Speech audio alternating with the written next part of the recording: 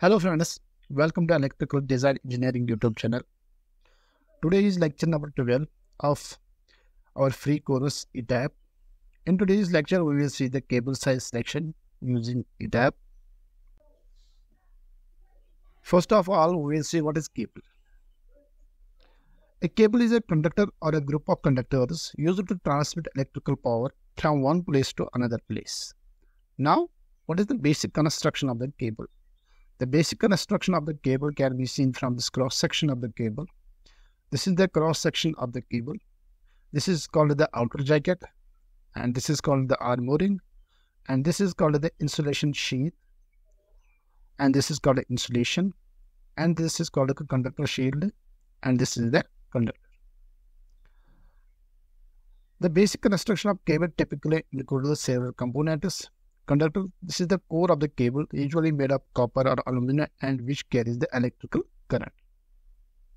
Insulation is surrounds the conductor. The insulation material generally are PVC, rubber or polythene or cross-linked polythene, prevents electrical leakage and protection against short circuits.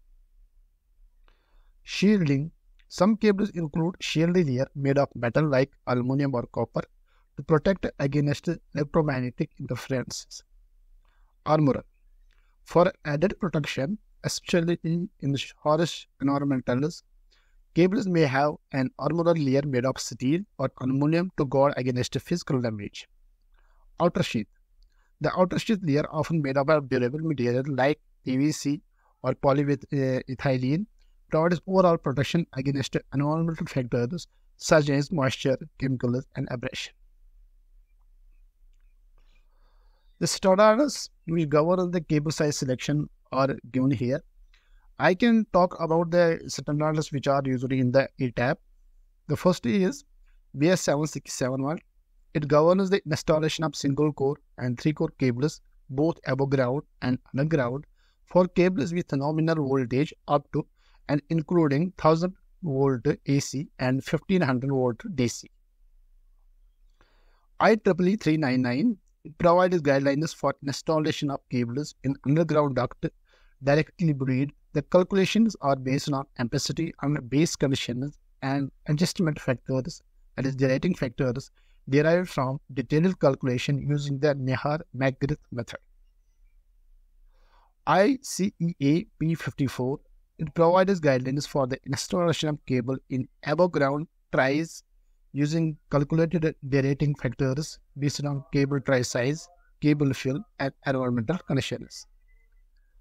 NEC NFPA 70. It provides guidelines for installation of cables in above ground tries, above ground conduitors, iron droppers, underground directly buried, and underground conduitors.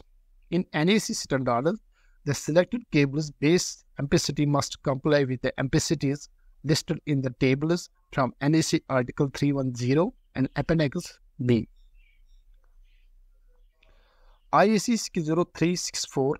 It governs the installation of single core and three core cables, both above ground and underground, for cables with nominal voltage up to and including 1000 volt AC and 1500 volt DC. IEC 60502. It governs the installation of single core and three core cables, both above ground and underground, for cables with nominal voltage above 1 kV to 36 kV AC. IEC 60092. It provides guidelines for the installation of single core and three core cables, cable installation intended for fixed electrical systems on ships with nominal voltage up to 15 kV AC. Now, what is the proper size of cable? We can see the cable size is proper when it satisfies three conditions. Proper cable size means the cable should satisfy three conditions. One is the ampacity criteria, that is the load criteria. That means the cable should be able to carry the load current. It should not get damaged on the load current.